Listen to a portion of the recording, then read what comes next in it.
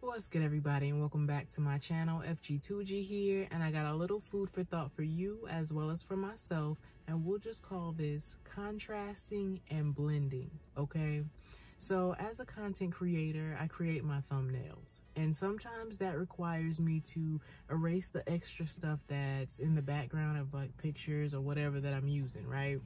And what I've noticed is that when it comes down to the things that I want to keep versus what I want to remove, the greater the contrast in color is between the two things, the cleaner the removal is. Okay, same thing in life. Sometimes it's easier to identify what you want to keep and what maybe you don't need to keep when you stop trying to blend in. Okay, contrasting and blending. Just a little food for thought.